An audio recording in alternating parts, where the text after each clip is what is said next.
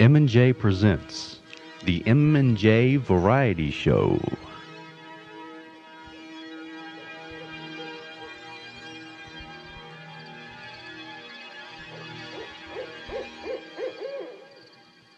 Hello, I'm Jay Real, the J in M&J Audio Theater. I'm sitting beside Mark Sawyer, the M in M&J. And what you're about to hear is something that we did a long time ago with the intention of putting on radio, but never really followed through with. Well, what year did we do this? 1987. We did this in 1987. It's a mixture of short skits based on popular television shows, popular game shows, the structure of them, and with our own warped sense of humor, and also we will include something new, something recent, but we won't tell you what it is. We'll just put it all in the mix, and It'll be a little surprise for the end. Yeah, that's it. That's a good way of putting it, I suppose. And so I guess there's really nothing further to say other than just enjoy the show. And it's been a long time coming getting this on radio, but finally we realized our dream. Well, howdy, everyone. This here's Big John McFarlane And Cecil Farris. and welcome to Farm and Film Celebrity Blow Up. Boy, we're going to have fun today, ain't we, Cecil? Yeah. Because today we got a guest whose name is Neil Peart, and he's from the rock group Rush. Well, let's get our show started. Here comes Neil right now. Have a seat, Neil. How you doing, Neil? I'm doing pretty fine. Fine. We're doing fine, too, Yeah. ain't we, Cecil? Yeah. We're doing fine. We're doing real fine. Yeah, me too. Hey, Cecil. Look at that boy's hair. Yeah. Ain't that long? Ponytail. Look at the ponytail, just Like like, a girl. just Like like a a real girl. Oh, Oh my goodness, look at that Got face. a man. Say, Ooh, tell it's us, Neil. steaming, man. Tell us, Neil, are you a girl? Ooh, he's not saying nothing, but he sure is making a face. Hey, Neil, why don't you go up there? We got your drum set up there. Sit down and favor us with a number. He's a member of a rock group there. Yeah. One of them long-haired hippie rock groups. Yeah, of course, I'd sooner drink a cow patty malted than to listen to that kind of music, but, well, our show pleases everybody, so go on up there, Neil, and favor us with the number, would you? Woo! Look at him go, Cecil. Yeah. Look at them ponytails dance. They're dancing, aren't they? Looks like they're about to come loose, too. Look, his hair's coming loose. Woo! Look at him sweat, Cecil. Starting to sweat good. Starting to sweat real good. Well, look at his face, Cecil. It's red. Getting real red. Woo! Cecil, look at him go. Look at him. What's the symbol now? My goodness. Look at him go, Cecil. I think it's gonna happen. I think he's gonna. He's blown up. Good. He blown up real good. I don't know nothing about that Rush music, but I do know there's a rock band minus a drummer. Well, that's about all the time we got now for Farm and Film Celebrity Blow Up. Yeah. Be sure to join us next week where we'll have us another special guest that'll favor us with your special talent and then blow up real good. Well, for now, this here's Big John McFarlane and Cecil Farris saying may the good Lord take a liking to you and blow you up real good. Yee-hoo! Boy, I like you, Cecil. I sure enough like you. Woo!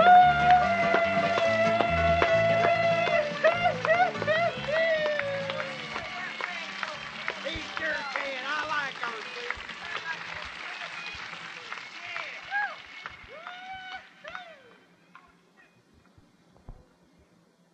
And now, ladies and gentlemen, it's time to play Win or Die! Thank you very much, ladies and gentlemen, and welcome to our show. On today's show, we have one very lively guest. But before we get to the guest, we'd like to explain the rules to you here at Win or Die, which are very simple. You either win or die. Let's meet our first contestant, Mr.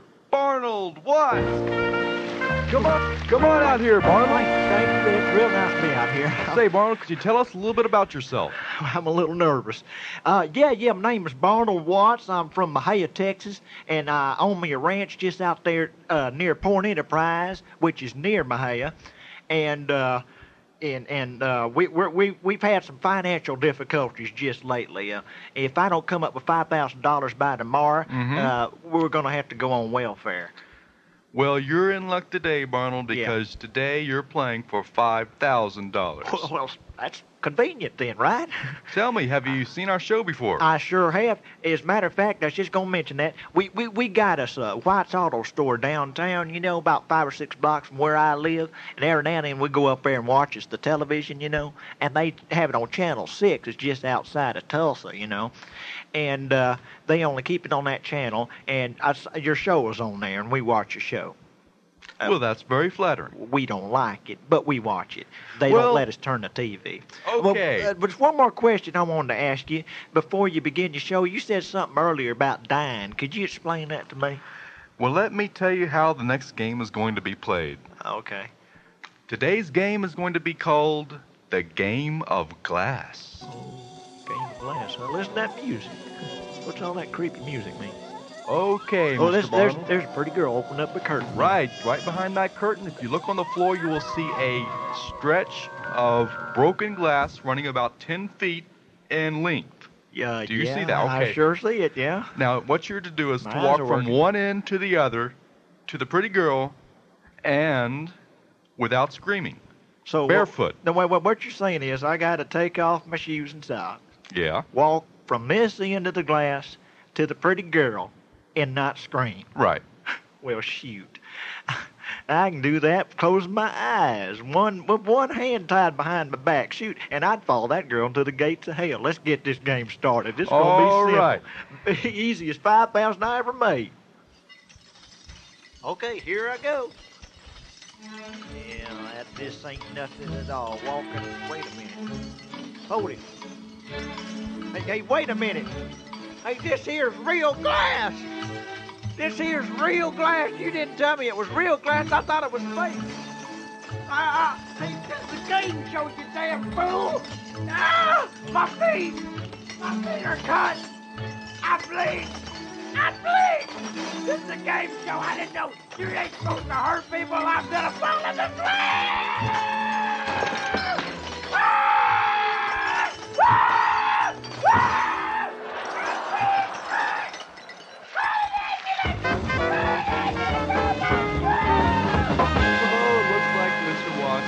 Well, nobody here at Winter Die goes home empty-handed.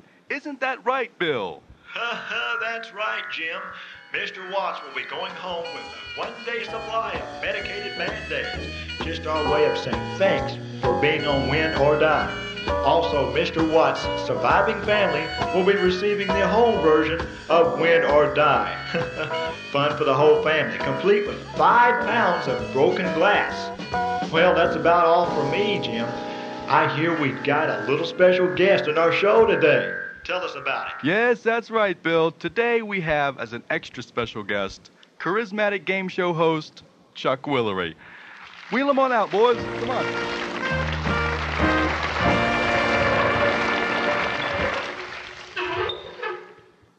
Well, how's it going, Chuck? Chuck could say a few words, but we've got him bound and gagged, hanging from a rope on a dolly. You see, good old Chucky boy here has agreed to play a game here at Winter Die, but unfortunately, due to our shortage of time, we're going to shorten the game up a bit. As a matter of fact, we're going to skip the game and go right to the payoff. Come on, Chucky, are you ready to play? Me! Oh, that's very good, Chucky, old boy. And now, Chuck will be participating in the boiling pot of lead game. Yes, that's right. We are towering him 5 feet above the boiling pot of lead, and when I give the signal, he's going down. All right, guys, bring him on down.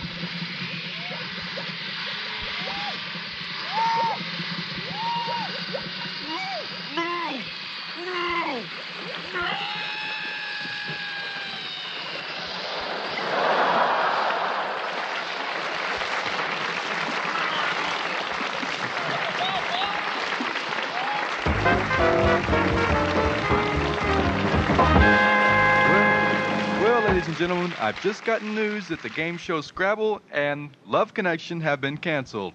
Well, that just about does it here for Win or Die. Join us next week for another thrilling, lively edition of Win or Die! Jim, you old joker, you. Well, that gets goes some of our competition, doesn't it, Jim? That old Hollywood squares. We don't have to worry about those wimps. Well, this is Bill Motlin saying that Win or Die has been brought to you by Tex Grundy Productions in association with Thompson's Explosives. If you want something blown up and blown up real good, call Thompson's Explosives. This is Bill Motlin saying for Win or Die, so long, folks.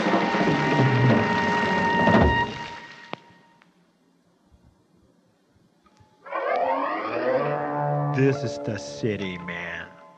Los Angeles, California, man. A community of crime, rape, and drug dealers, man. I'm here to enforce the laws, man. Even though many may say I shouldn't, man. I carry a badge, man. It's sometime around 10 o'clock a.m., man, and I reported very late to work as usual, man. It took me about 3 hours to find the place, man. Maybe they move it every day or something, man. Anyway, man, when I arrived at headquarters, man, I accidentally ran my 1970 Ford Camaro into the sheriff's office, man. I swear, man, I just didn't see the wall, man. Maybe it was the leaves, man.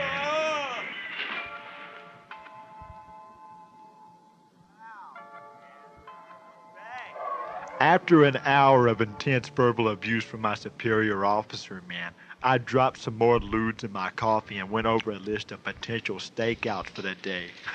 My superior officer told me not to bother, man. Such a joker. Anyway, I don't have a partner like everyone else on the squad, man. No one would work with me, man. So I'm kind of the Lone Ranger of the department, man. I cry sometimes, man. Anyway, man, I found a good lead for a bust, man. It was suspected that drug extortion ring was at Rex's Pharmacy in East L.A., man. It had been reported that several juvenile delinquents were threatening the clerks' lives to extort various colorful drugs, man. I decided to investigate, man, even though my superior officer told me not to, man. He said I was fired, man, and asked me to return my badge. He's such a joker, man. You know, it's nice to have a superior officer with a sense of humor, man.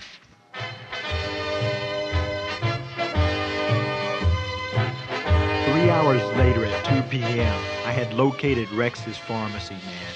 I waited outside, jamming to Zeppelin in my unmarked, severely damaged Ford Camaro for suspicious characters to make his move, man. Then I remembered, man, I've got to talk to the clerk to get a description of these hoodlums, man. And as I was walking in the door, a seedy youth walked in at my side, man. When I approached the clerk, man, she pulled out a gun, man, and shot me, man, in the face, man.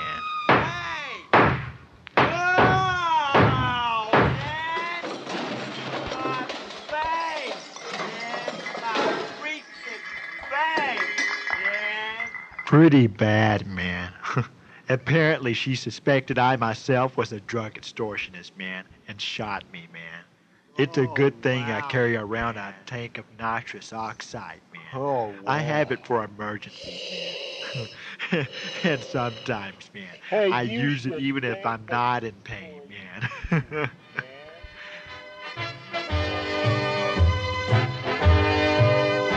6 months later, man, I was out of the hospital and ready to find these demented youths who were a menace to our great city, man.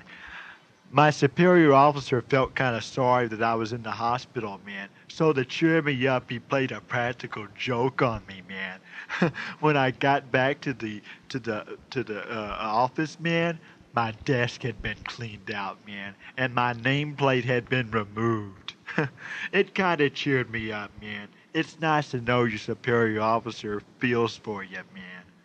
Anyway, man, It was my conviction that justice be served, man. So after staking out for 10 days, man, I spotted and identified 2 youngsters extorting drugs from Rex's pharmacy, man. I followed them to a hotel room on the Sunset Strip. I had my gun in hand and was ready to make the bust, man. The only problem was, man, that they were ready too, man. As soon as I opened the door, man, and yelled, "Police, freeze," they opened fire before I could, man, and shot me in the face, man. No, man, my face, man, my friggin' face, man. Hey, where's Friggin' my hoodlums, man. Where's my nose? Oh, I forgot my doctor's got too, man. I'm gonna fuck you guys are such a hoodlums. Yeah, that's all you are, man. You won't do society any good, man. Yeah, you'll just be hoodlums the rest of your life, man. My face, man. Oh, here comes the pain, man. Somebody call an ambulance, man.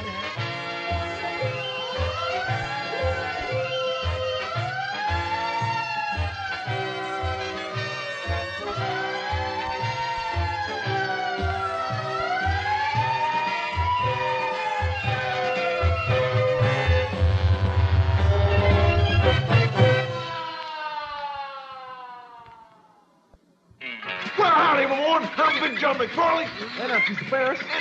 And are you ready for something Pretty fun? fast. You want to have some fun? Okay. We It's got a movie. to fast. It's a movie. It's a short commercial. Yeah. If you want to watch a movie, we got a movie for you, don't we, Cecil? Yeah. It's called the Farm and Field Celebrity Blow-Up Movie. That boy's inside, and I'm telling you something. You see how the stars are in it. Yeah. We got Chuck Norris, We got the message alone. John Bronson, All this one nigger. Burt Reynolds, That is good. John Connery, Look at all. and Mr. T, and Jane Fonda. And just to show you how fun it is, watch this blow-up. Boy, it's a lot of fun. So come see it next March to see our movie, the Farm and Field Celebrity Blow-Up Movie. Hell, it's blow.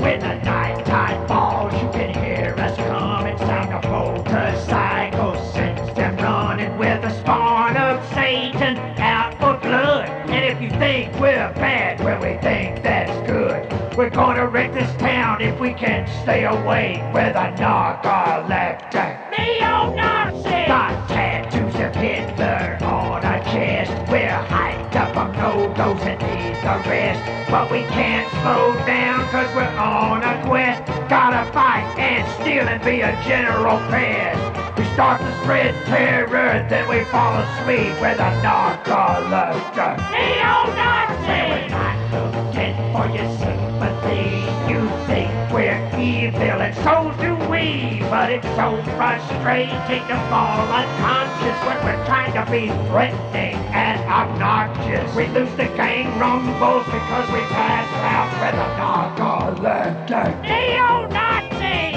Narcoleptic, neo-Nazi, with a narcoleptic, neo-Nazi, with a narcoleptic, neo-Nazi, with a narcoleptic, neo-Nazi. We're gonna trash this town if we can stay awake with a narcoleptic, neo-Nazi. See us coming, you better beware. We carry guns and knives, we have an evil stare. But the Sandman's out to spoil our fun.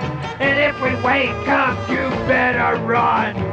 We want to start a riot, but we're just too tired with the narcoleptic.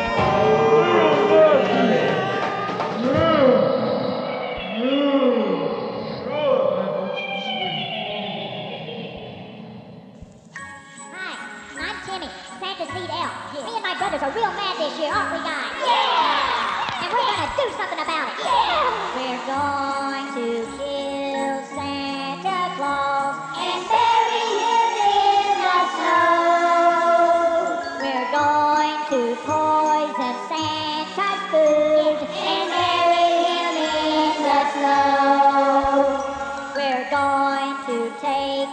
gun and then shoot up through the snow.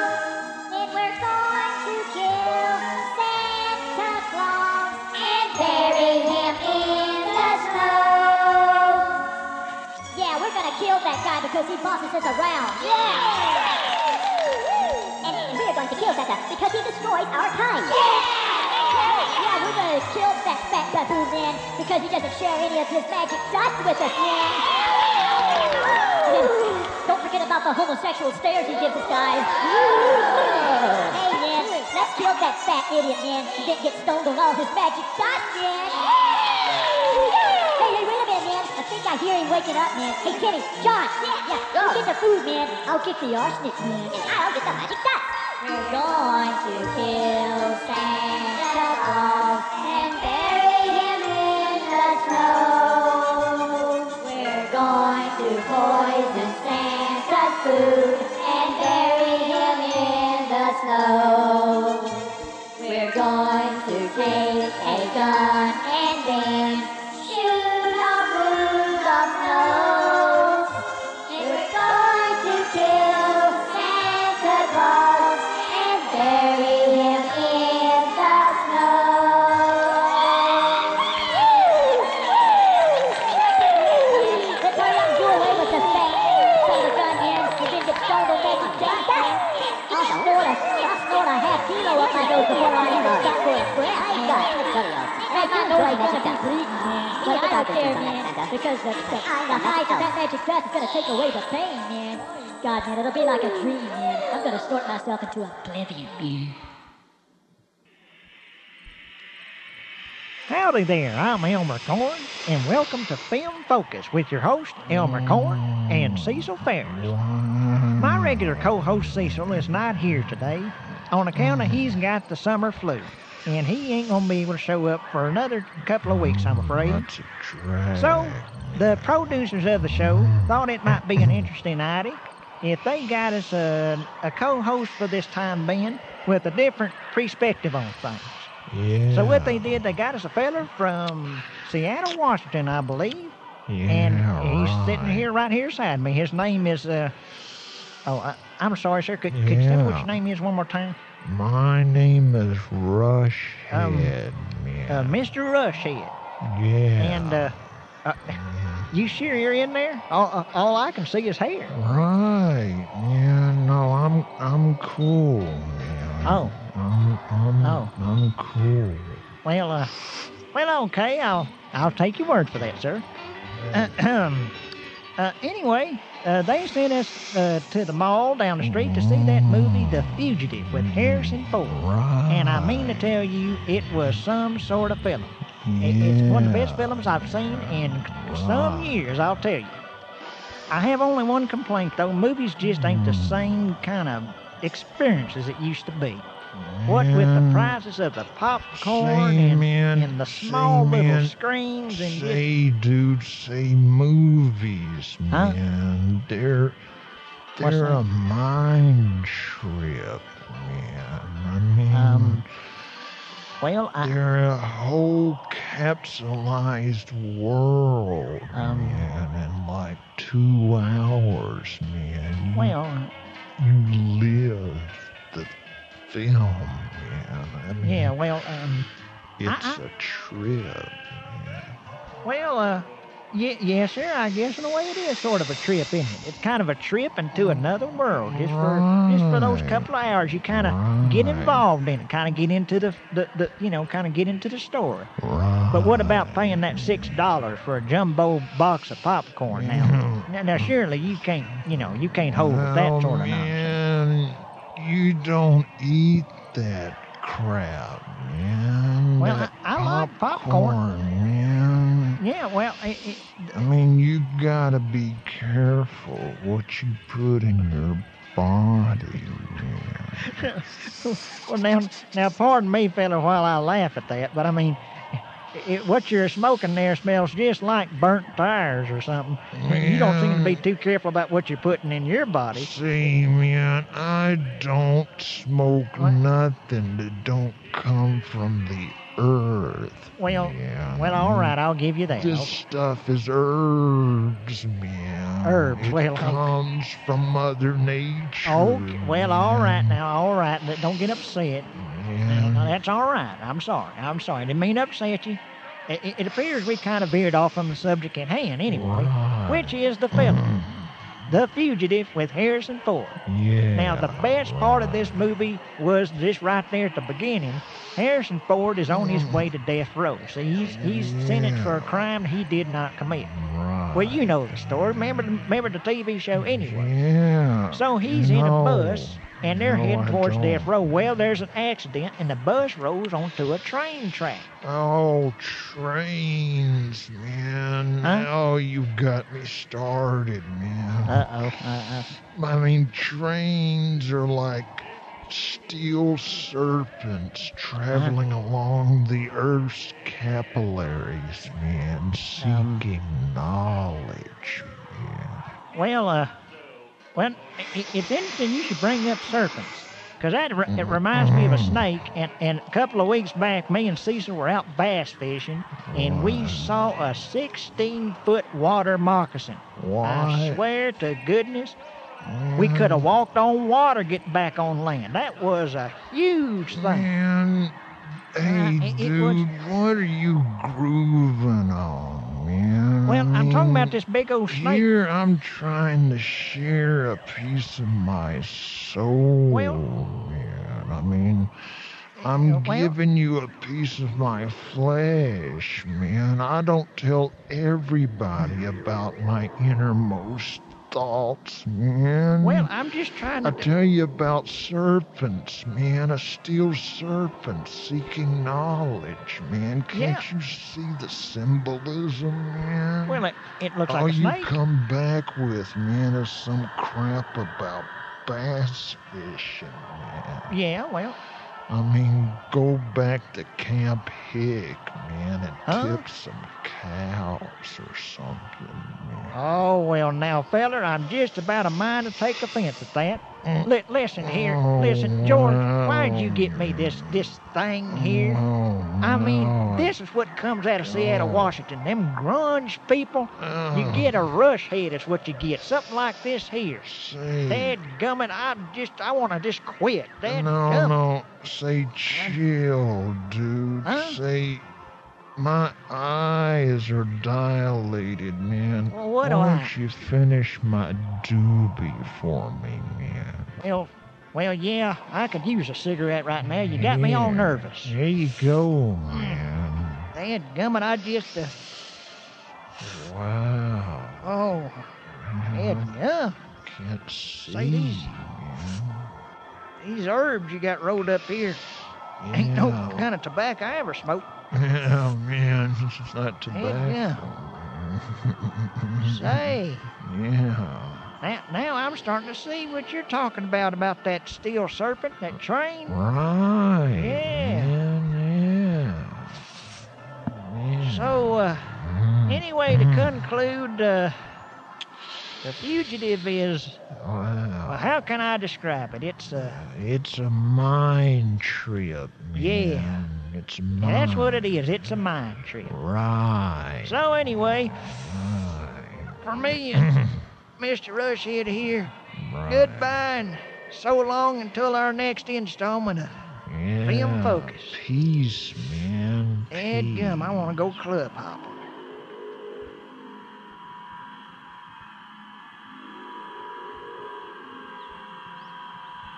This has been another installment of M&J Presents. Kind of an offbeat installment, I might say. The names and characters portrayed in this production are fictitious. Any similarities with actual people, living or dead, is purely coincidental.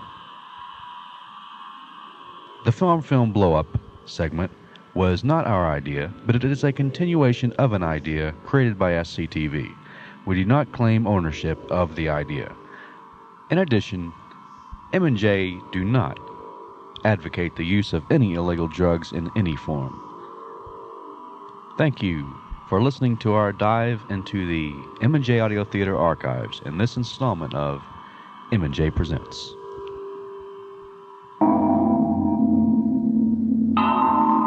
A production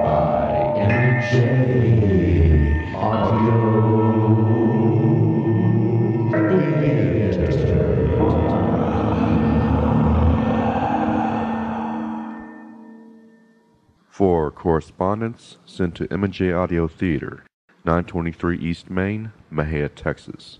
Mexia is spelled Mexia. The zip code 76666.